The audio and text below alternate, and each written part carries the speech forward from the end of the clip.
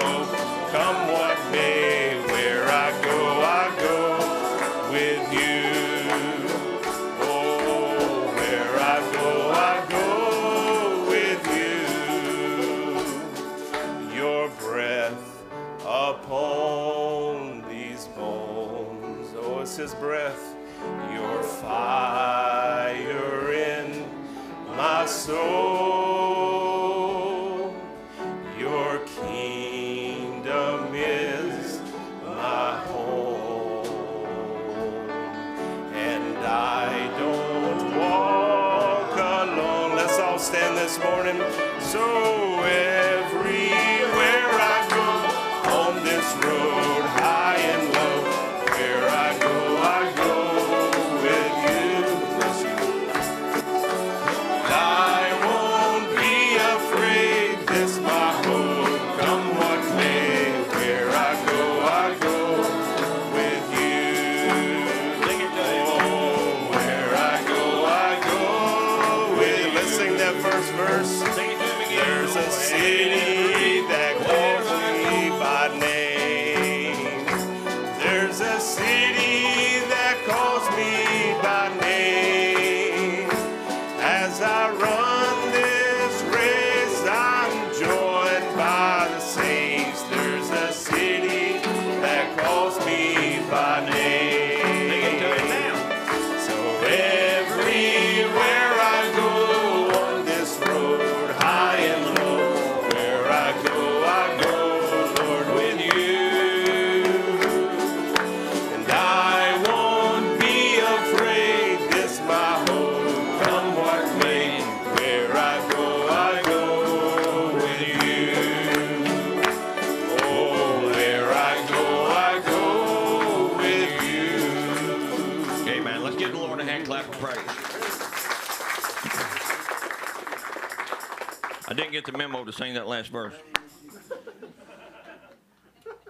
Good to be in the house of the Lord. Good to have each and every one of you here. We are under expectation that the Lord's going to do something for us today. If not, then we would have probably went somewhere else. But thank God that we're here. Amen. You love the Lord? I want to thank Josh for getting this so I don't have to bring that big computer up here anymore. We've got it right here, so we're going to see if we can do that today. So good to have each and every one of you here. Sister Amarai, good to see you always.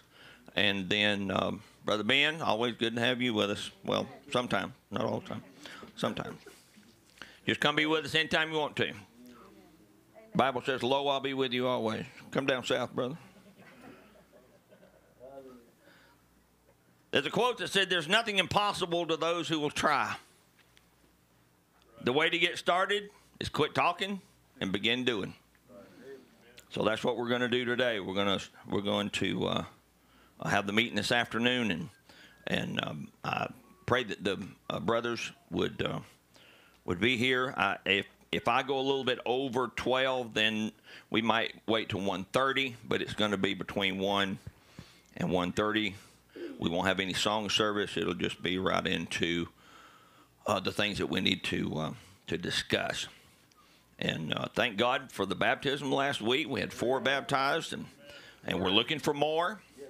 Remember Sister Kathy and her the death of her mother, and she passed away 3 years ago. Brother Ray passed away same day.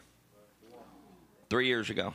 I don't seem like it's been that long since he's gone, but the same day. So let's just remember Sister Kathy and her family. And remember, too, that Sister Regina's in Michigan. Brother John Durrett sent me a message this morning. He's visiting his dad in Macon. So we have a few out, but everybody that's supposed to be here is here. All right? And today, this afternoon, for those of you that are on live streaming, there will be no live streaming this afternoon. All right? It will be archived, and it will be private, and it will be just for the people of the church. So don't call Brother Joe at 2 o'clock and say my internet's not working, because it won't be.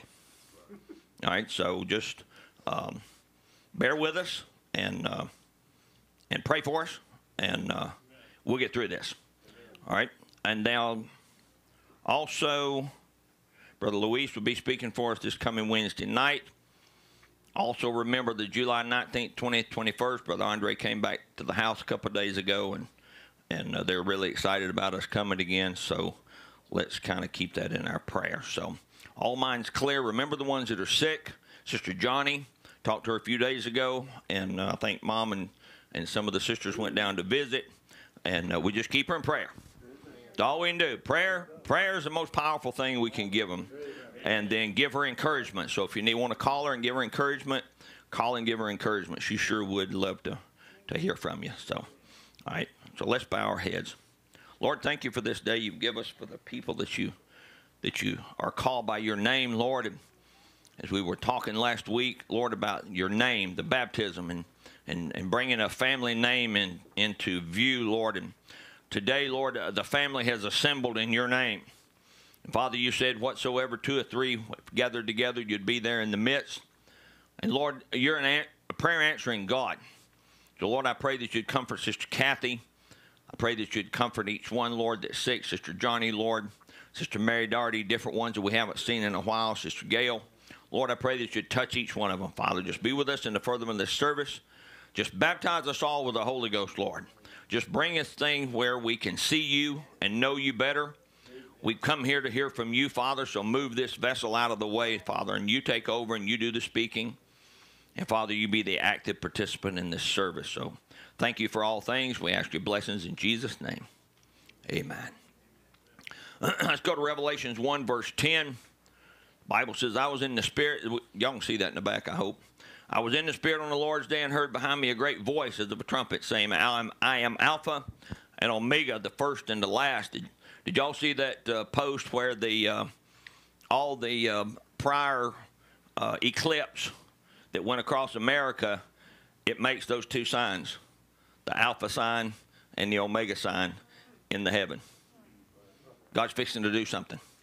He's bringing this Omega bride to view one more time. As Brother Brown saw that in the vision, one more time he's bringing that Omega bride into view so that the world can see that God's in control and where he is. They're all looking for him to come. You hear the songs of, we want you to come, Lord. We want you to come. He's not going to come the way they're talking. He's here in his bride. He's already here, visible on the earth in a people, but that's hard for them to believe, just like it was hard for them to believe Jesus was Almighty God. Amen? But I am Alpha and Omega, the first and the last. And what thou seest, write in a book and send it to the 7 churches, which are in Asia, Ephesus, Smyrna, Pergamus, Thyatira, and unto Sardis, in Philadelphia, and Laodicea. And I turned to see the voice that spake to me. And what did he see? He turned, he saw 7 candlesticks. So he thought he was going to see Jesus standing there. He saw a scene. All right, and he saw someone standing in that scene. He knew who Jesus was. He'd seen him all of his life, most of his life. But he saw him in a form he'd never seen him before. He saw him in the form of the Son of Man, clothed with a garment, down to the foot and girded about the paps with a golden girdle. We know that's in bride form. All right? So now, Revelations 1:16, and he had in his right hand 7 stars, and out of his mouth went a sharp two-edged sword. You may be seated, and the Lord adds blessing to the reading of his word. We're going to get into the Pergamean church age today, but I was thinking yesterday, all that's being preached about stars, and we talk about our messenger and how the star led us to Christ. You're part of that star. You're part of that star. You're not the star. There's 7 stars, 7 messengers, but you're a part of that star. We are a part of that and recipient of that 7th church age messenger. His message is now living in the hearts of a group of people called a bride. All right? That's me and you. So we ought to praise God for that. Every day, we don't have to make ourselves odd. We already are odd. We don't have to make ourselves special. We already are special. God chose us to be in this age. He chose us to wind this thing up. So God's going to have a group that's going to wind this thing up. Because remember, I didn't know if I've told you or not, but God don't make mistakes. Amen? He knows what he's doing, and he put the right people, just like we said before with Irenaeus. God put Irenaeus in the position he was supposed to be in at the time he was supposed to be in for the people that was there to respond to what he had said. Listen, there's no reason to have a messenger without somebody to respond to it. Because many times the messengers, we saw many times before, the messenger's already gone off the scene about the middle of the church age. The church age is really just getting going. God takes his messenger off the scene. God does. Takes the messenger off the scene. God did that. He knows what he's doing. If he left that messenger on that scene so long, the people would continue to look to that person, look to that person, look to that person. He wants us to look to Christ and Christ alone. So let's read Revelation 2, verse 12. To the angel of the church in Pergamus write, these things saith he that hath the sharp sword with two edges. I know thy works and where thou dwellest. And I want you to watch. We'll background a little bit with Smyrna, but Pergamus, this age, keep in your mind, this is the third age. All right, everybody with me? The third age, 1, 2, 3. The three ages, in the first one, second one, Paul, Irenaeus, and Martin, coming up. Those three ages were the lion age, L-I-O-N, where the lion of the tribe of Judah, they spoke bold. But all of a sudden, their speaking bold is going to turn. And they're going to speak to a pope. Satan's going to be so much in there. I want you to watch how many times this scripture tells us about Satan. All right. I know thy works and where thou dwellest, even where Satan's seat is. All right. Remember, as we were taught before, that it wasn't in the synagogue, that they were the synagogue of Satan. All right. And thou holdest fast my name. This is the last age that the Lord Jesus Christ's baptism is prevalent. Last age. From then on till just this day right now we're looking at, it was titles of Father, Son, and Holy Ghost. Because remember, during this time, and we'll look at it in a minute, the Nicene Council started 325 AD. So that's about the time in this church age. All right. So what man started doing was eroding the Word of God. All right. Said, thou holdest fast my name. There was a little group that held fast and hast not denied my faith, even in those days wherein Antipas was my faithful martyr, who was slain among you where Satan dwelleth. But I have a few things against thee, because thou hast them that hold the doctrine. Watch, the doctrine of Balaam. Then you're going to see in just a minute, it's the doctrine of the Nicolaitans. It's become a doctrine. It's not been a saying. It's not been a deed. It's become a doctrine. In other words, when you have a doctrine, it's incarnate. Brother Branham's doctrine was to restore us back to the faith of the fathers. That was his doctrine. And then to bring his message to an end-time bride to take us out of here. All right? So he had that message, and he had a doctrine. Brother Branham said a church without a doctrine is what? Not a church. Okay? So because thou hast them that hold the doctrine of Balaam, who taught Balak to cast a stumbling block before the children of Israel. The Balak or Balaam of that time we know was Constantine.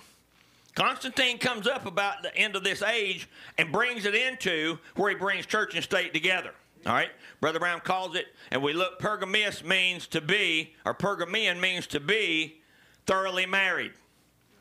You would think that we would be the ones that would be thoroughly married. We are now. They weren't then. It wasn't their job to be thoroughly married. It's our job to be the virgin bride of Jesus Christ with everything in order, everything the right way, no Father, Son, Holy Ghost baptism, no eternal hell, and all those doctrines that came into this doctrine of Balaam. And what did it do? It cast a stumbling block before the children of Israel, or the bride of that age. Amen. Stumbling block. Didn't kill them. It stumbled them. To eat things sacrificed unto idols and commit fornication. So hast thou also them that hold the doctrine of the Nicolaitans, which things I hate. And for all of y'all that's sitting here today, God what? God hates. There's things he hates. He hates that. He hates the doctrine of Balaam. He hates the doctrine of the Nicolaitans. So if we're anything attached to that, God's got to hate it. Now watch. He said, repent, or else I will come unto thee quickly and will fight against him with the sword of my mouth. He's admonishing him. If it don't get back to the word, he's going to absolutely take the word and pretty much fight the whole time. And that's what happened in that middle church age, the fourth church age, which was darkness, all right, or the dark ages. He that hath an ear, let him hear what the Spirit saith unto the churches. Now look, there is an overcoming group.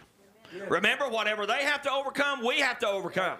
That's why these church ages are so important. That's why I really went back and was reading them, the life of Irenaeus. We see the life of Paul. It's in the Bible. But Irenaeus, thank God, he's put somebody in there that would take down the Acts of Irenaeus and the Acts of Martin and all the different ones so that a prophet in the end time could tell us that's the star. He fits the characteristics of all these others, because you had Polycarp, you had Antipas, and if you'll look up the Antipas, you hardly find anything about him at all. Brother Branham said in the church age book he couldn't find anything about him at all. But he must have been a prophet. He was a faithful martyr, and he was in the Bible. A faithful servant. That's why sometimes we think we can't find ourselves in the Bible and we're totally insignificant. We don't. God, you're there. You're there. You're in the Bible. You're living the Bible. You are the Bible. You got to believe that. To him that overcometh will I give to eat of the hidden manna. Now, where's the hidden manna? It didn't fall out in the outer court. Wasn't in the inner court. Huh? The hidden manna was in the Holy of Holies. So he's telling this group of people, I will have a group of people I will hide myself and feed. Absolutely. I'll hide them and feed them because I'm going to have a church that comes from this evil Pergamean church age. And I will give him a white stone, and that white stone a new name. For those of y'all that are new, there's been a doctrine about that for years and years and years and years, that Brother Brown is supposed to come back and give us that name. Amen. Well, let's just read the Bible. Can we just read the Bible? Can we just read that scripture that says, I will give him a white stone, and in the stone a new name written, which read that with me, no one knoweth, saving he that receiveth it. Amen. So it's to you. Somebody don't have to tell you. You'll know that name, whatever it is. You'll know what it is. God didn't say wait on the prophet and he'll tell you what your name is. Lazy people wait on things. I know. You already put the scripture in your mind, they that wait upon the Lord. There's a difference in that. Waiting is not going and sitting somewhere in the corner. That sign that says right up there, be still and know that I am God, that's exactly right inside here. But we got work to do. Remember, Brother Brown said God's waiting on us, not us waiting on him. We're not waiting on him to carry this thing on. He is waiting on us to get off and on. Get off our rear and get on with the message. That's what we're talking about here. There's nothing impossible to those that will try. Just try. Which no man knoweth, save he that receiveth it. Now remember the characteristics. There's an announcement in heaven. Out of the mind of God goes the Logos. It's a sealed up message that no one else gets except one messenger. That saves the confusion. Amen. But then when that messenger receives that, then that becomes the mind of God in an individual. And what he says is the truth. Because it comes from the mind of God. God articulated this whole thing. But he had to wait until somebody like Paul got knocked off his high horse. Hello, somebody. So he could use him. So that mystery is then spoken to the star. He picks it up and says, that ain't nothing but the truth. But they have to stand alone, remember. Brother Brown had to stand alone. Paul had to stand alone. Paul said, I got this from no man. Wow. Listen, Brother Brown didn't get this from no man. He took things that he could read and he put things together, Clarence Larkin, the different ones, but the Holy Spirit gave him a message to give to me and you. He was the church age messengers. All those other ones, they had truth. They had truth. The Larkins and the different ones, they had truth. But they weren't messengers to the church of Laodicea. They didn't have a prophecy behind them, as of Malachi 4, Luke 17:30, and the different things. And I'll tell you, once we move through these church ages, when we get to that last church age, we're going to try to stop just a little bit, and we're going to talk about Brother Branham and what his message is and how it unfolded and why it was him, because he's got to meet the characteristics the same as Paul. If he's a star, he's got to meet that same characteristic. Well, mysteries unfolded to the star of the age. Matching pieces. So a trumpet sounds. In other words, he begins to declare a message. Then a church age begins. And it's a distinct and declared message. It's something to me and you. Like Brother Branham said, he said, this is not to the world. Even on marriage and divorce, he brings it down even closer. He said, this is to my followers only. Not Methodist, Baptist, Pentecostal. He said, to my followers only that believe. In other words, my message, this is to you. Amen. That's real narrow. Right. And thank God for grace. Amen. That a prophet had to give. He had to give one in several different ages. So God knew we'd need it. Yes. But it starts a spiritual war, the true word of God versus the false doctrines. And we see it now. We've seen it before. We've seen it when Brother Branham went off the scene. Who's going to be this? Who's going to be that? But that messenger's laid away or taken off the earth. But the people accepted or rejected. There's a group of people sitting here today that's going to accept the message and go on or reject it and go somewhere else. You cannot stay neutral, folks. That's why you see people leaving the message. That's why you see people leaving church. You can't sit in a congregation with a word being preached and God convicts you. And if you don't take that conviction and bring it before God, you will have to leave. Brother Branham said, Ananias and Sapphira, which means, oh, I pay my tithe sometimes, brother. I pay it when I can. That's the same thing they asked Ananias. He said, oh, I'll give all. I'll give everything I got. Peter said, you lied. You didn't lie to me.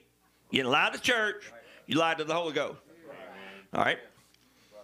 Don't mean to scare you, but we need to pay our tithe. It's pretty simple. Brother Branham said only Christians will pay tithe. I can't believe some people don't know that catch-up revelation. But anyway. But there's always true and false. But you won't be able to sit in this congregation as we continue on. And I'll give you a piece of what I want to talk about this afternoon. Listen, we've come to a place to where we've had the former rain. We've had the teaching rain. Brother Dale brought the teaching rain. Brought it to us pure and unadulterated. All right? Well, God saw to leave him there because he had a work to do. All right? But now he's not stopping. The door didn't shut. And listen, it's not all weight on me. You got work to do. We got to start living what the man taught. But listen, folks, the days of plenty is over.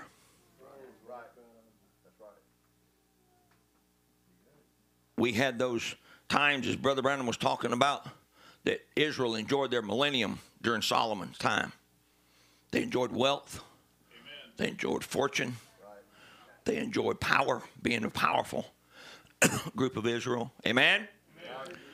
But there was a time come when all that went away. They went into captivity. What are you saying, Brother Wade? Well, you know, the times of us spending a whole lot of money, probably over. It's going to get worse, folks, than it gets better. It's going to get worse. Out here, cosmos, world order is going to get worse. Look at Iran. They're throwing missiles at Israel. Brother Branham said, watch Russia, but he also said, if you want to know what time it is, he said, you watch Israel. Israel, the guy stood up this morning. I was watching him online from the Mossad. He stood up and he said, he looked right at the camera and he said, Iran don't know what kind of mistake they just made. So Israel was ready for it. We had already, our intelligence forces 3 weeks ago had proclaimed that Iran was going to shoot missiles at them. And that guy said, look out, Iran, we're already in your country. We're already in your country. They wasn't waiting on them to fire rockets. That's what God's people do. They act. They don't wait on the devil. They said, we're God's people. God's given us this intelligence. No one is going to stand before us. He said, we're already in your country, Iran. He said, get ready. A little piece of ground, not much bigger than from where Brother Ben's from, Connecticut. Maybe not even Rhode Island, it's not that big. That little piece of ground has been fought. It has been destroyed 17 times in history up until the modern ages. But that guy looked at the camera and he said, you know, they tried to kill us in, well, I think it was 30-something. They tried to annihilate us in 45, you know, with the Holocaust. He said they tried in 47. He said they tried in 67. He said they tried in 83. He said, we're still Israel. Amen. God protect Israel. But there'll be a day come, though, that this country, and I'm not prophesying, Brother Ram's already told this. You watch and see, when we turn Israel down, when we quit, when we go to say, all right, now you need to stop that, Iran will give you some more stuff. That's the day that we'll get our judgment. It'll begin that day. Because the Bible tells us whoever's a friend of Israel is a friend of God. Whoever's an enemy of Israel is an enemy of God. That's why they don't care. Iran's 50 times bigger than the state of Israel. Israel on the mount's just about that big. Iran's about that big. Launched them missiles, and I think one or two hit the ground out somewhere and didn't even hit anything. That Iron Dome killed all those other missiles that they were seeing. Just telling you, judgment is coming. And when we turn God down as a nation, then they'll start ripping us up. That's when the persecution will come. That's why I said the times of plenty is probably over. The times of survival is upon us. But we're built for it. Israel was built for it. They made it. They went in the promised land. A lot of them didn't, but the ones that were supposed to did. So spiritual death comes on those who reject their messenger. So the next days come, same thing happens. There's an announcement. So now we see that the announcement has went to Irenaeus. Irenaeus has lived his life. He has passed away. We'll look at it in just a second. He's moved on, passed away. He's laid away, but the message continued on. But that message began to get pulled apart. Well, God's not. That wasn't God. That was a created substance from God named Jesus. That's what it's coming to in 325 AD. They didn't make that happen in 325. They waited a little bit later, and then they made it happen. Amen. All right, so out of the mind of God comes the Logos, a sealed up message open. So the mystery now is getting ready to come to a man named Saint Martin. So remember the age of Pentecost? The messenger was the Holy Ghost. The Alpha age was the Ephesian church age.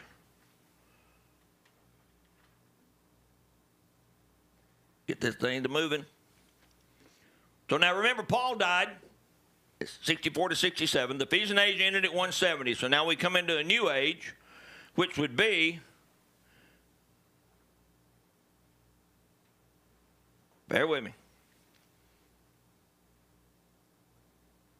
All right, we see there the messenger comes, Paul comes, Irenaeus comes, and now what's going to happen, there's another porter or another messenger getting ready to step in that overlap, and his name is St. Martin. And we'll look and see what St. Martin did here in just a second. All right?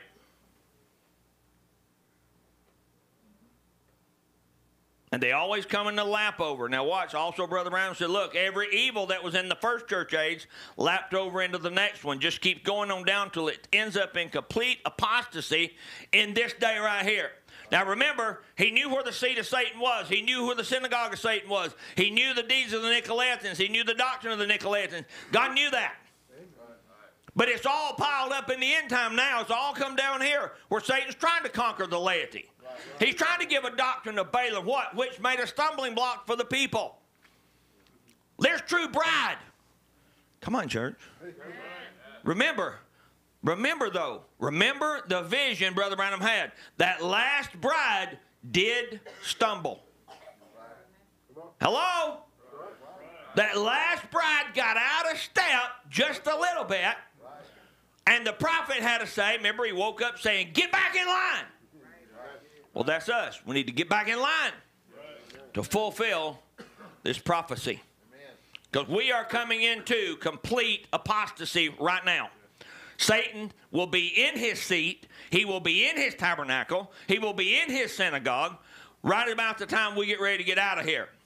He's going to incarnate a pope, which he's never done before. He's used them. He's anointed them. But now he's going to become it. Everybody with me? Listen, so hallelujah.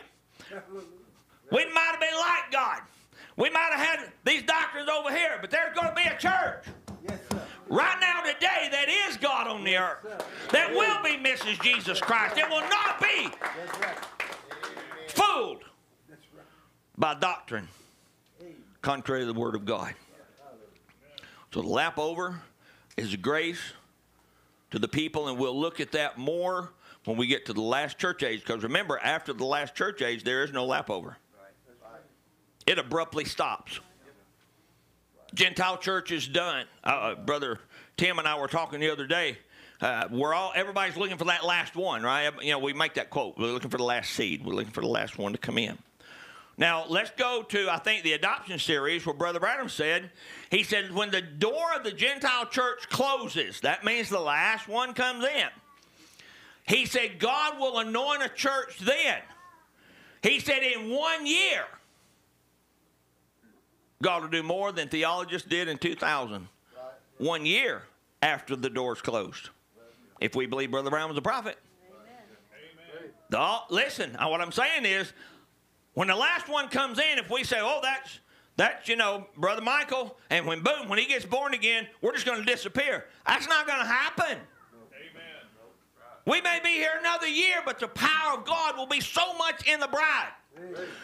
Till the world will see us one time. We'll be on display one time to the world. You can either be part of it or you can be part of the world. That's your choice.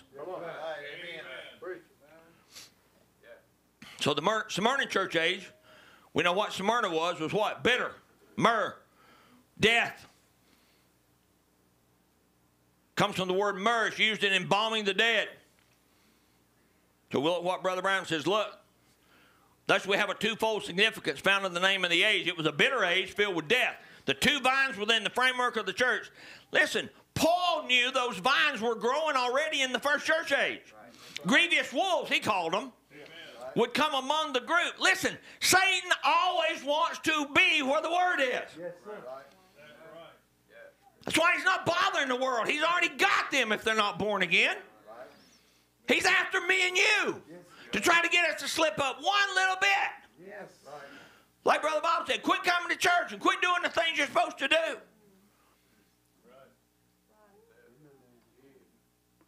Brother Brown said, how can I teach them doctrine if they don't do their ABCs? Right? We wonder why we have problems. Like I said before, a few Sundays ago, check yourself up. I do believe in checklists. I like them because it keeps you checked up. But are you checking all the boxes? Come to church every time the door's open. Pay my tithe. Read my Bible. Pray for the pastor. Pray for the deacons. Pray for everybody. Pray for the sick. Are we still checking off? Have we missed one bar? Have we missed a box somewhere? If we have, you need to go back to that box. I didn't tell you that. God did. Brother Brown said, how can I teach them doctrine if they don't know their ABCs? People struggle. Dad's always said, he said, I don't need a list to tell me who pays tithes and who don't. He said, I watch and see. People that struggle don't pay their tithe. We love to quote Brother Dale till we quote that and it goes. We love to quote the Bible until it goes. Full frontal. Nothing in the back. But that's the truth, people. It's the truth. Without God, without doing what he said, you'll struggle. We're going to struggle enough if we check all the boxes. You're going to struggle enough if you check them all off. But Satan can get in one box. He'll get in it. And what does he do when he gets in it? He don't just sit there. He's a vine. He's going to grow and make you worse. Brother Branham said, take the joy right out of you. Wow.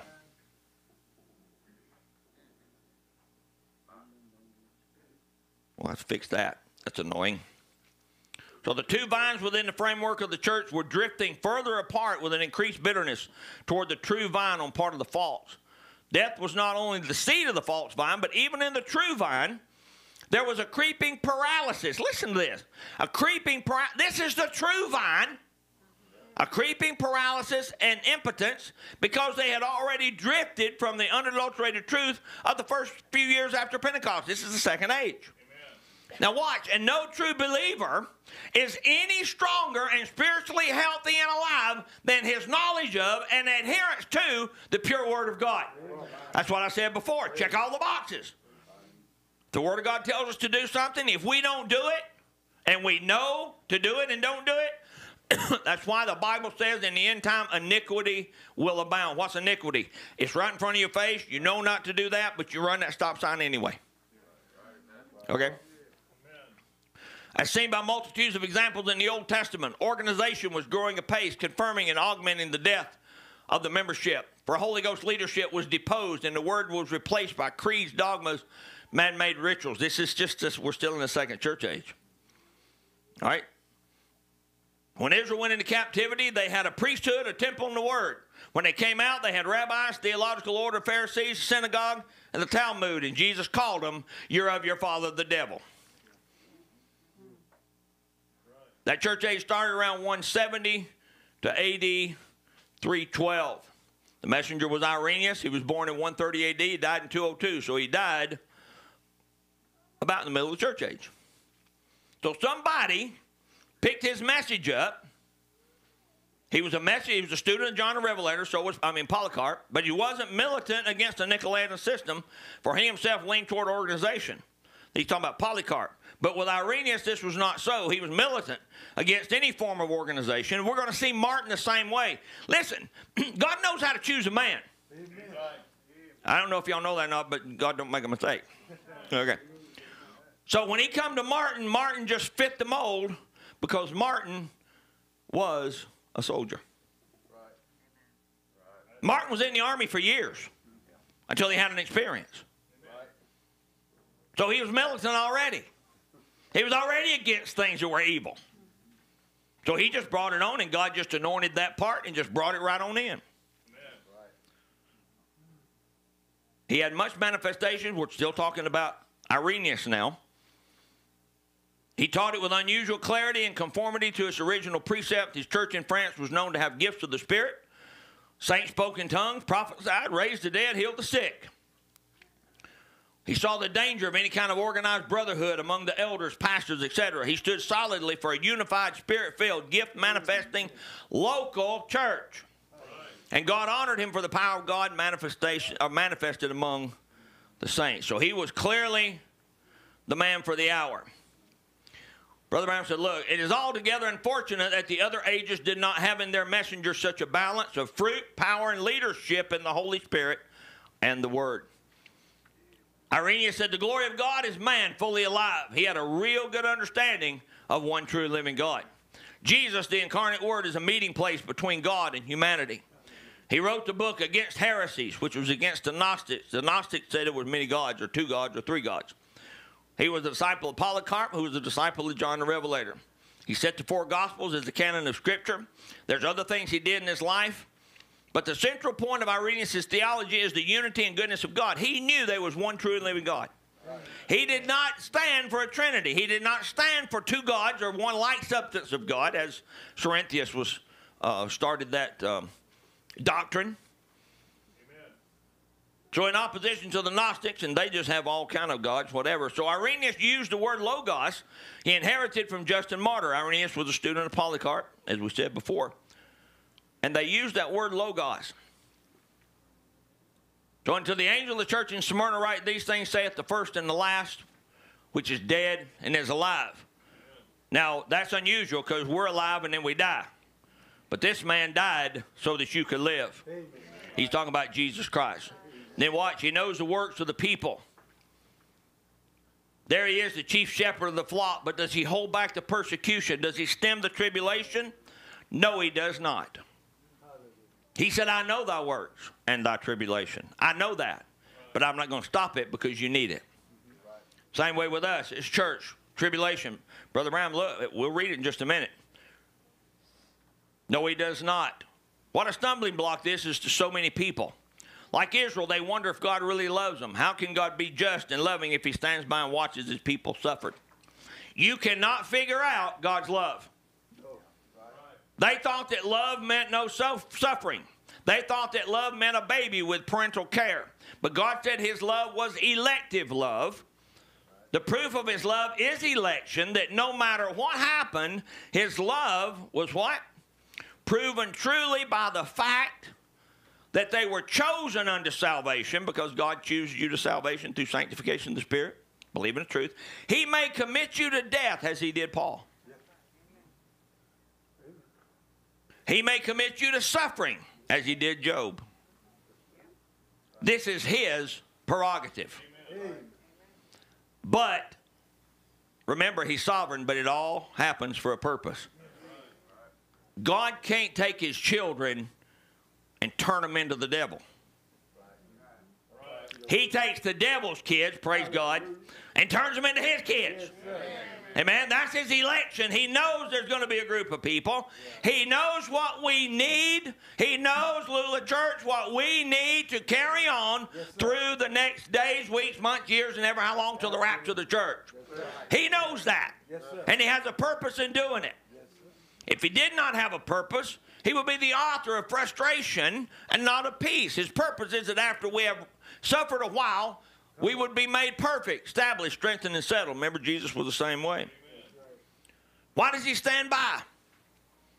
Here's the reason. And if we're children, then heirs, heirs of God. Now, we're going to be joint heirs.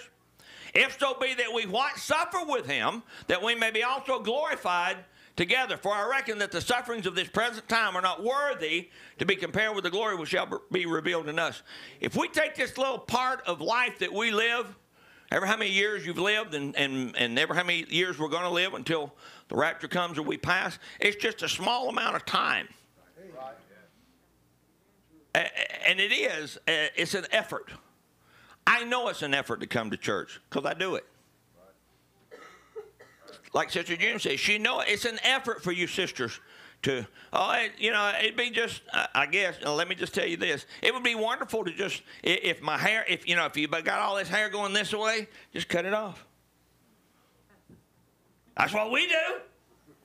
We got hair standing up, we just trim it off. Because it's not an example that you sisters are in Scripture.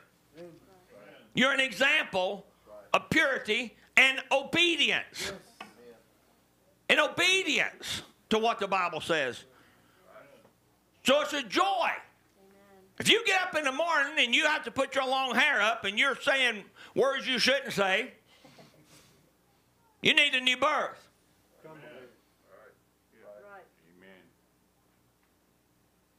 Don't ever complain about your hair. If you complain about your hair, then you need a new birth. Oh, I know. Some say it's falling out, and it is. You can't help that. But you can help putting the scissors in your hand.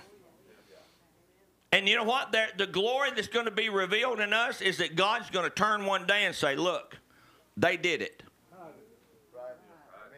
They did it. I wrote it. They did it. What's your problem? That's where God is a judge. But he's a righteous judge. Unless we suffer with him, we cannot reign with him. You have to suffer to reign. The reason for this is the character simply is never made without suffering. Characters of what? Victory, not a gift. A man without character can't reign because power apart from character is what? Satanic. But power with character is fit to rule. And since he wants us to share his throne on the same basis he overcome and sat down on the Father's throne, then we have to overcome to sit with him. There's a lot of obstacles that you overcome every day to be a Christian. Even little ones, like today. You know, you got people today, and not here, but you got people that are just people out in the world Sunday's a day they go party. They'll go to the lake. They'll go to the picnic. They'll go to the ball game. They'll go and they'll stay home and they'll make their house look so pretty. Right. That's right. Yeah. Yep.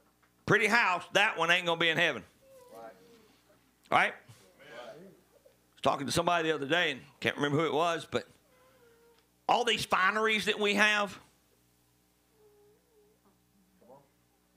ain't going to be over there. All these fineries, it's good to keep your house clean. It's good for all this stuff. But what are you building? You building something for here? Is this more important than what there? Think about that. Is this more important? Everything here, I got to build this thing here.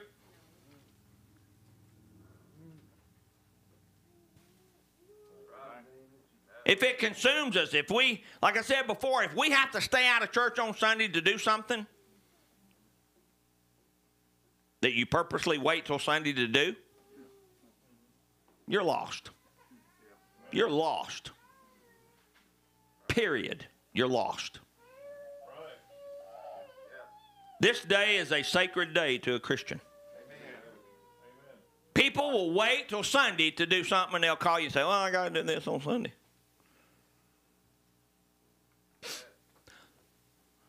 We got to overcome. What do we have to overcome? The urge to do something else.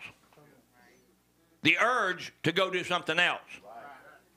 Because we're sitting in a hot building, you're listening to a boring preacher, and you're wanting it to be finished so you can go eat. And they're out there having fun. They got their Budweiser, their Bud Light, and they're out there on the lake, and they got their cooler. Donnie, you did it. Go out there and get the cooler and get out on the boat. He's going like this. Get out on the boat and just, oh, God, I'm enjoying life. A little temporary suffering we go through now is not worthy to be compared to the tremendous glory. Look, that will be revealed in us. Yes. Because he's coming back for us. He's not coming back for the world. The world will never see him until the day of judgment. Praise God. You and I will have 3.5 years of wedding supper with him. Eye to eye, face to face. Then we'll have a millennium where we'll walk with him and talk with him and be eternal and not have to worry about Monday. Yes, sir. Right. This little temporary suffering. If they did it in those ages, you and I can do it in this age. If you get the urge to do something contrary to the Word of God, what Brother Branham say to do? Don't go get in your closet and try to do, look at the, and find Brother Branham's picture. What'd he say? He should do the opposite. Amen. If you don't feel like going to church, try going to church sometime. Amen. Can I have an amen? Amen? Brother Bob did, but the rest of you, I don't know. Some of these mumbles. But try to come to church. Try to overcome what you're going through. Right. Try to overcome it. That's right. I'm not saying anything to build you up, but she should be home, sitting in a chair. She has a torn ligament or some kind of muscle in her leg, and she's sitting there a few minutes ago, and every once in a while it'll tighten up so bad she'll start crying. She's sitting here. Right. She's overcome. God has to. Listen, God has to do what his word says. He has to come to that and honor it somehow. That's overcoming. Oh, what treasures are laid up for those who are willing. Look, willing to enter into his kingdom through much tribulation. Think it not strange concerning the fiery trials that are to try you. Now, he's reading Bible. That is what Peter said. Is it strange that God wants us to develop Christ-like character that comes through suffering? No, sir. Is it? It's not strange. We will have trials. We are all tried and chastened as sons. Not one but goes through that. Listen, this is a quote I was coming to. Brother Branham said, the church that is not suffering and is not being tried hasn't got it. It isn't of God.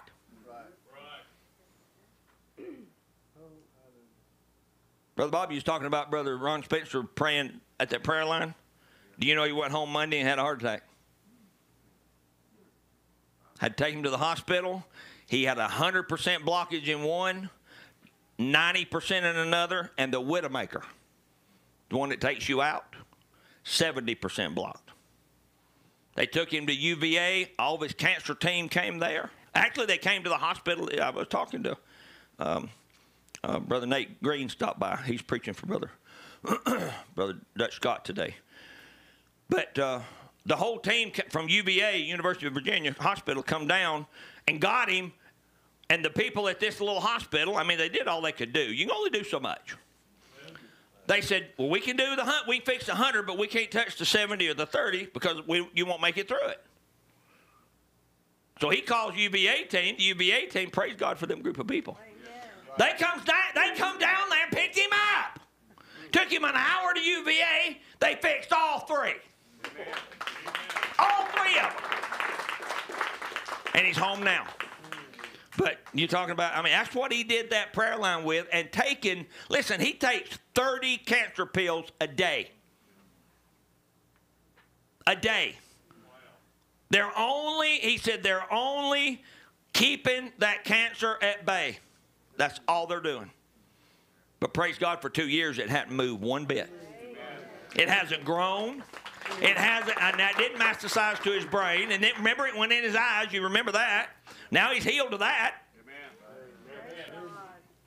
He's a true Job, that's for sure. But yeah, when you said that the other day, I didn't know it. But then Brother Nate came and said, you know, Brother Ron had a heart attack? I said, no. He said, he had it Monday when he come back from Louisiana camp. So he had that fiery 2-hour prayer line with a 100% blocked artery, a 90% blocked artery, and a 70% blocked widowmaker. If you don't know what that widowmaker is, that's why it's called a widowmaker, because it will make you if you married a widow. 70% blocked. But thank God he had a team that come and got him, took him up to UVA, and they took care of every bit of that. So he's a living testimony. But listen, through suffering, he has become just a beacon of faith. Through suffering. That man takes 30 cancer pills a day. Sometimes he throws up all the time.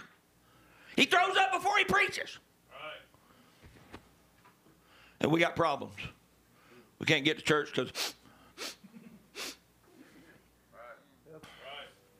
For whom the Lord loveth, he chasteneth, and scourgeth every son whom he receiveth. But if you be without chastisement, whereof all are partakers, then are you bastards and not sons. Get quiet.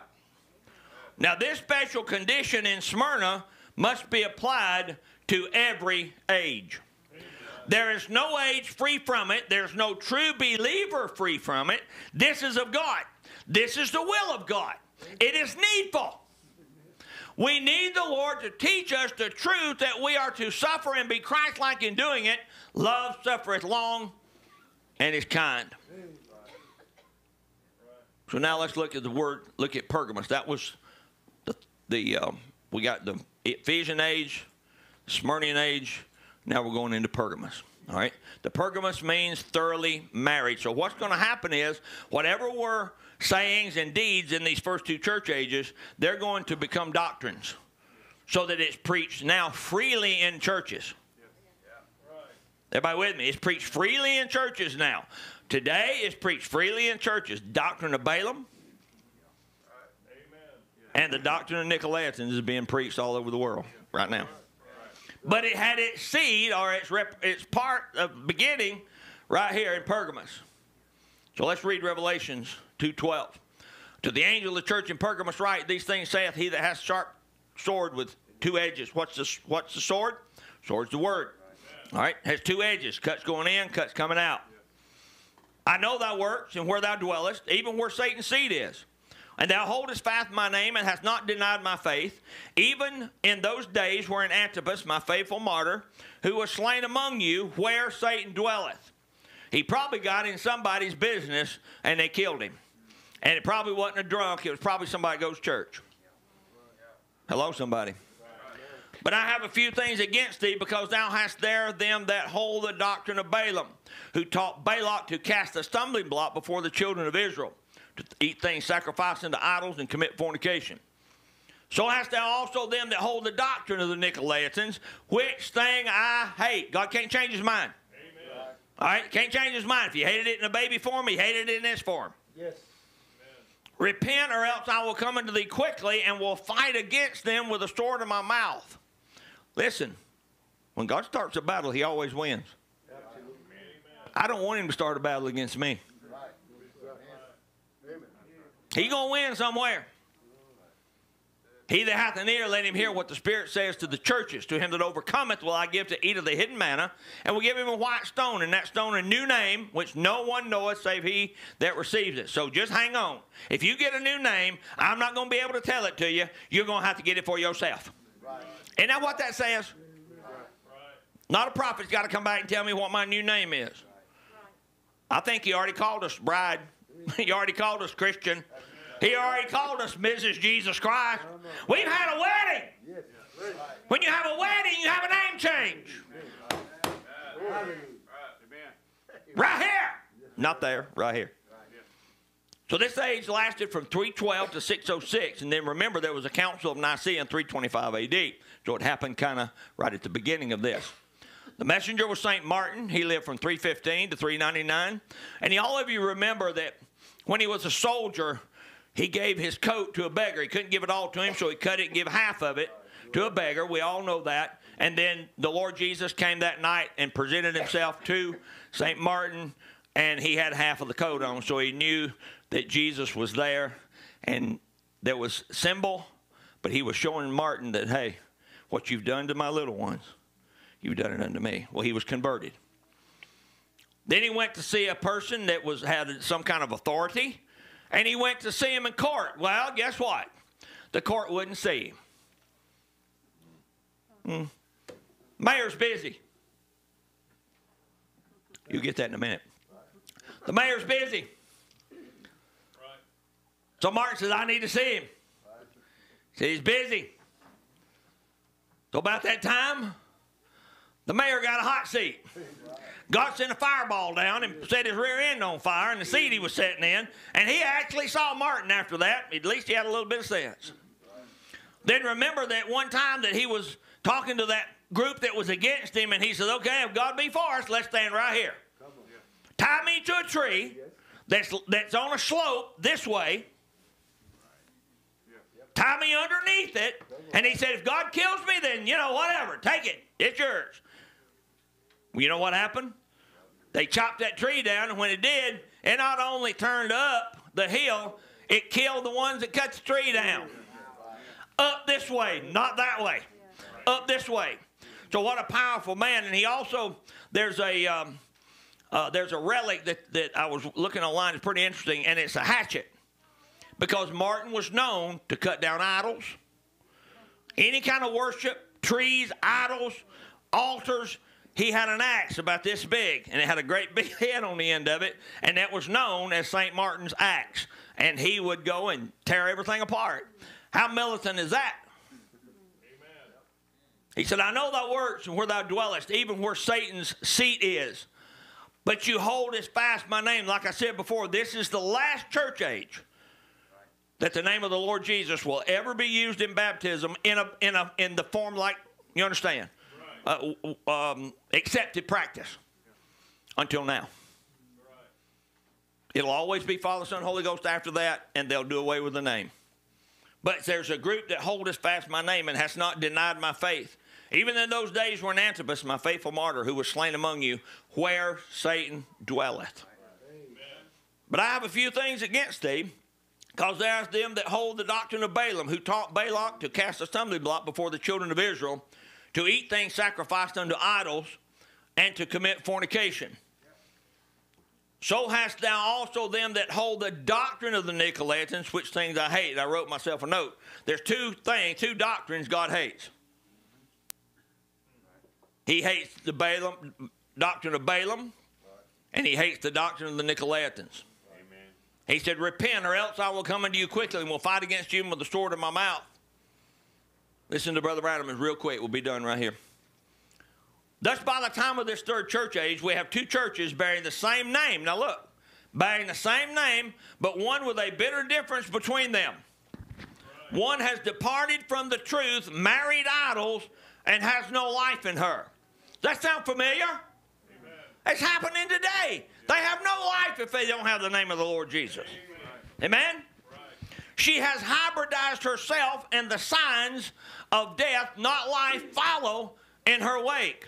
She is powerful, many members, favored by the world. The other is a little persecuted group, but she follows the word, and signs follow her. The sick are healed, the dead are raised. She's alive with life in the word of God. She loves not her life, but holds to his name and his faith even unto death. And so the terrible persecution of official Rome fell upon the true believers until Constantine. Now watch how slick the devil is, just for a second before we close. Let's see how slick this guy is. Now what does Constantine do? Constantine comes up and brings church and state together. He sees all this property. He's got all this money. He puts them both together and makes synagogues and all these different things. He sends people out on crusades, right? Seems to be the nice guy that brought all that together. That was the devil. But watch how the devil works. Rome was persecuting the believers. Everybody with me now? Watch. This was so astounding. Rome was the devil. The devil is persecuting true believers until Constantine. Constantine sees that. He arose and granted freedom of religious worship. Seems like a nice guy. But there seems to be two reasons why this freedom was granted. In the first place, various good emperors had not allowed persecution, but as they passed on, they were followed by those who killed Christians. It was so senseless that it finally came to public head that the Christians ought to be left alone. That's the devil saying that. The second and best noted reason is that Constantine had a very difficult battle ahead of him. We know the story of that. In taking over the control of the empire. One night in a dream, he saw a white cross. That's why they called them crossbacks. He thought he was doing it for God. He was putting it together for the devil. Brother Brown called that the Dark Ages, when church and state married. Ahab and Jezebel married was in the Old Testament, and this was where Jezebel and Ahab married in our time. But I want you to watch what he says. One night in a dream, he saw white crosses appear before him. He felt that this was an omen unto him, that if the Christians prayed for a victory for him, he would win the battle. He promised freedom for them in the event he was victorious. He was victorious, and the freedom of worship was granted in the Edict of Nantes, 312 AD. But this freedom from persecution and death was not as monogamous as it first appeared. Constantine was now the patron. As a patron, his interest was somewhat more than that of an observer, for he decided that the church needed his help. God don't need help. He had seen them disagreeing over various matters, one of them which involved Arius, Bishop of Alexander, who taught his adherents that Jesus was not truly God, now watch, but a lesser God, having been created by God. Yeah, kind of the way it is today. The Western church held the opposite view, believing that Jesus was the very essence of God, as they said, co-equal with the Father. With such matters, along with the intrusion of pagan ceremony into worship, the emperor called for the Nicene Council in 325 AD, with the thought that he would bring all the groups together where they could iron out their differences and come to a common understanding. Let's just all get together. And all be one. Isn't it peculiar that though this started with Constantine, it didn't die, but it's very much alive today? That was the seed for the World Council of Churches, which is going to head up, and that's the one that's going to persecute the bride. The World Council of Churches started back there with Constantine, bringing church and state together, making them powerful, giving them land, giving them authority to do things, letting them worship the way they want to, until Constantine come to a place to where, remember, he said, in other words, my Christianity is the one you got to come to. If you don't come to my Christianity, we're going to kill you. So you see now we're heading into the Dark Ages. We're 68 million Christians. That's the next age we're getting into. 68 million Christians. 68 million Christians. That's about the population of California and a couple other states.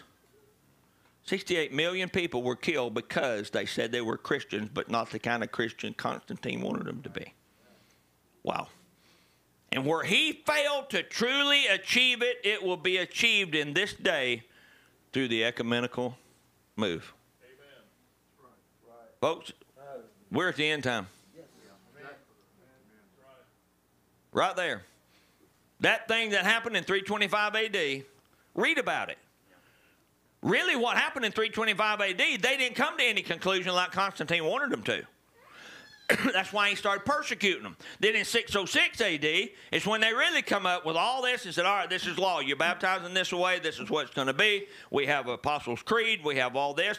There'll be a pope now, and you'll listen to this pope. That's how it all got started. Well, guess what? That's what's going to happen right now. We got religious freedom. Let's stand our feet. We got religious freedom when we came here in America, right? We got religious freedom.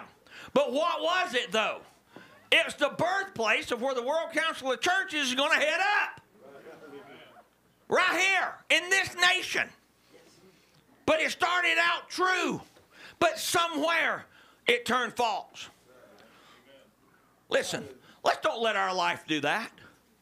Let's don't let our life start out true and we started out because how many times we see that God says, I have somewhat against you because you've left something. I have somewhat against you. I love you. You take my name. Some of you still hold my name. Some of you still do the things I want you to do. But there's a group of you that I have somewhat against.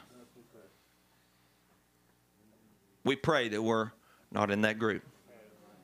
It's checking up time. For all of you. For all of us. We're heading into a new era. Okay? We're heading into not a new way, but we're heading into something that we might have not have thought 5 years ago we'd ever come this way. Everybody with me? This is the fact. We're standing here alive. And the way we deal with it is going to determine our future. Everybody with me? All right? And to you sisters, again, I apologize, but I'd like to just speak to the men first. And you're very important. You're extremely important. You're the backbone. Remember, you're the fifth gospel. Matthew, Mark, Luke, and John, and the mom. That's what Brother Branham said. All right? That's what you are, and we appreciate you and we love you. But there are certain things that we need to discuss that sometimes emotion gets involved, and sometimes, a lot of things get involved that sisters can't handle. Now, I'm going to tell you what Brother Brown said, that y'all are 1,000 more times confused than we are, or can be, right? Boy, you don't get many amens out of that, but it's in print. It's in print. He said it. All right, listen, why you get mad at me? I'm just telling you what Brother Branham said. 1,000 times more confused. All right, well, let's just keep it all the confusion out. And I know some of you are just absolutely, in the Word of God, lighthouses. Stellar. You get behind your husband, though, because remember this one thing. We still believe Brother Branham was a prophet, right? Amen. Brother Branham said, you sisters will never give an account of the brothers. But you brothers will give an account for your wife. Can I say that one more time? Since y'all are silent, I'm going to say it again so you can hear what I said. Brother Branham said, you sisters, you're free from that. You're free from being deacons and having to make raw decisions sometimes that maybe are against your emotion, against your love, right? Because you can be deceived more than we can. And I'm sorry. That's just the way the makeup is. That's why Brother Branham, that's why God said there'll be no pastors that are women. There'll be no pastors that are deacons. Is everybody with me on this? And you sisters should glory in that. All you got to do is take care of your husband. Sure, you got a job. Sure, some of you don't have husbands. But your husband is Christ. Please take care of him. He's the one that married you. He's more important to me than June is. Sorry. You got to put it that way. But he gave you a good wife, then cherish her. Listen to her. But there has to be one controlling factor, and that has to be the men. And like I said before, I don't apologize for saying it. I apologize if I hurt your feelings, and it's like, well, you're excluding us. You ought to be happy that you don't have to stand up here and listen to phone calls 3 or 4 times a day and different things and have to handle stuff. I want to tell you something real quick. I watched my dad wear himself out for you guys. Okay? Everybody with me? In the 90s, before I came to the Lord, remember, I think I told you this one time before, I wasn't serving the Lord in the early part of the 90s. So Dad would be sitting here and, you know, dealing with y'all. I mean, some of you weren't here, but he was dealing with situations in the church.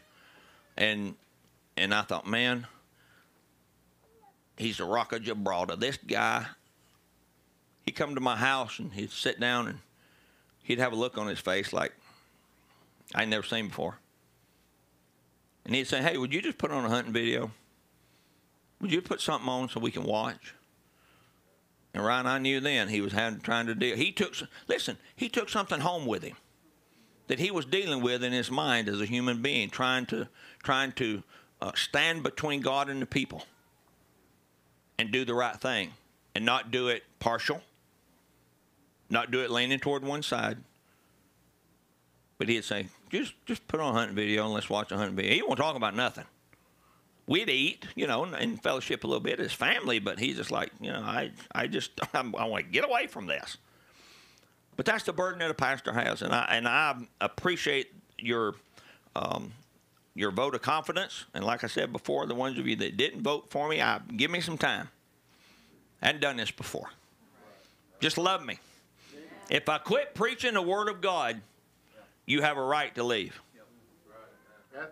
Rest of the time, kind of hang on, okay? I'm going to try to preach the Word of God and let everybody kind of just, you know, I'm not Brother Dale. It's a different administration. It's going to be, and it is, we hate change. We're humans. But we got to do, as I said in this, look, the way to get started is to quit talking and begin doing. And I appreciate all you sisters in this church. You work your fingers to the bone, but get behind your husband. Don't be his enemy. He's got enough. Don't be his lover. Be his strength. Be the one he can cry on their shoulder if he needs to. Be that for your husband. You say, well, my husband just sits in a pew. He got problems too. Hello. Right? He got problems too. But I love y'all. And until God takes me away from this place, then we're going to try to preach the Word of God the best we can. We're going to try to make decisions that help each and every one of you, including the sisters. But today, this afternoon, we're just going to meet with the brothers and just look at some things because they are the heads of state. They do run the part of the church. We're an organism, not an organization. And an organism has many things that we need to work with. We appreciate you sisters that teach Sunday school.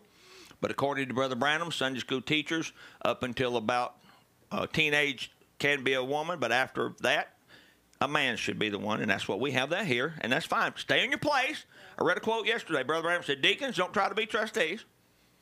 Pastors don't try to be deacons. Trustees don't try to be board of directors. Sit in your position. So, sisters, you got a position, and it's very honorable. No dishonor at all. Because God said, if he called the man, through Brother Branham, if he called the man, he called the wife too. Okay? So as much as he called Brother Dale, he called Sister Dale too. And just pray for the family. Let's sing a song before we dismiss. Oh, I just come to glorify, glorify your name. Lord, I just want to glorify. Amen. Glorify his name.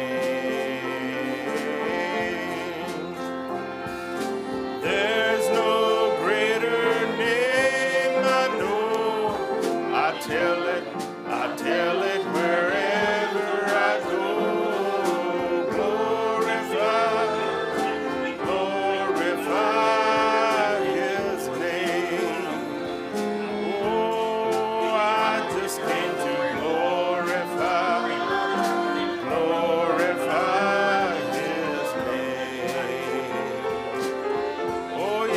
yes, I just came to glorify His name. There's no greater name I know.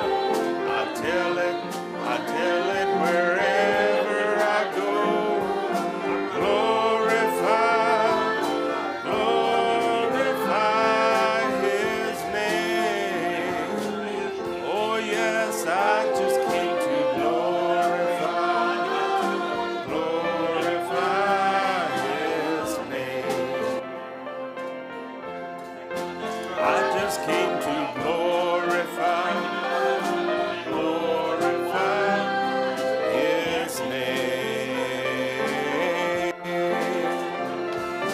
There's no greater name I know. I tell it wherever I go. Glorify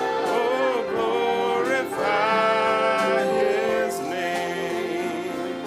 Oh, I just came to glorify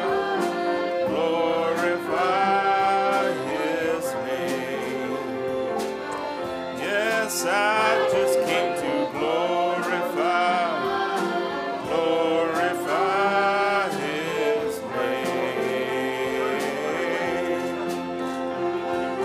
There's no greater name I know. I tell it wherever I go. Glorify His name. Oh yes, I just came to glorify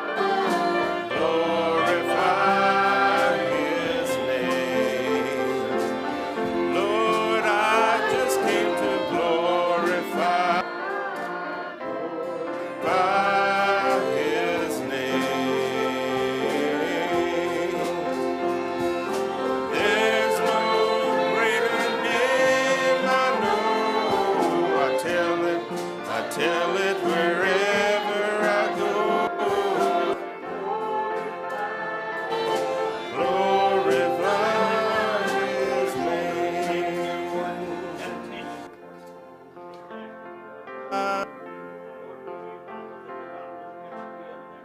So glad I'm yours. So glad your mercies has followed me. So glad you found me and you set me free.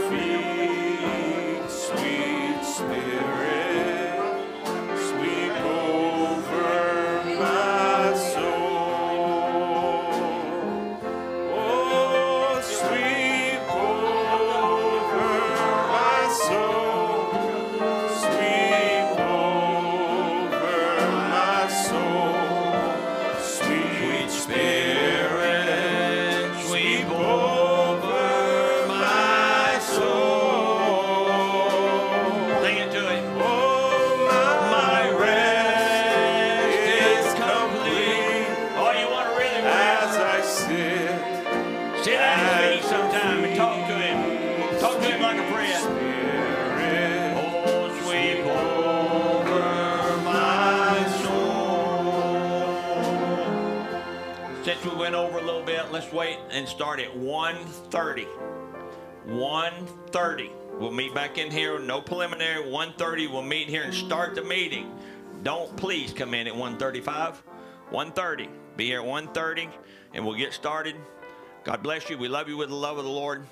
Let's bow our heads. Lord, we've heard from you today. We pray, Lord, that what's been said has been pleasing to you, Lord, but it will sink into the heart of the believers that, Lord, we have to overcome. There's things we have to have prayer for and pray for, Lord.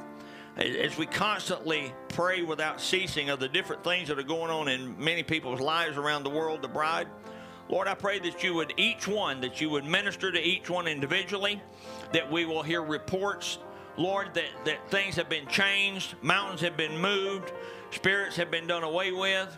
Lord, you're that kind of a God, that you'll come on the scene if we ask you. So we ask you, Lord, in your precious and holy name, Jesus Christ, to minister to each one of us, Lord, and be with us, Lord, as we go downstairs and eat a bite, Lord, and come back at 1:30.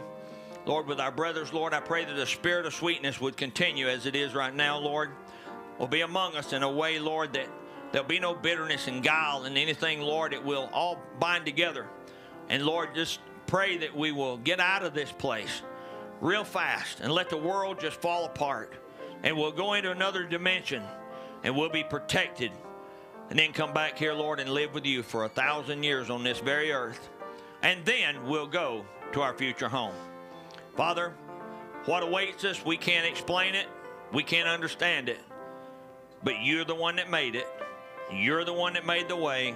So you're the one that's going to explain a little bit of it to us now, and then we'll see more when it comes to pass. In Jesus' name we ask these things, Lord. Amen. God bless you. You're dismissed. Sweet Spirit, sweep over my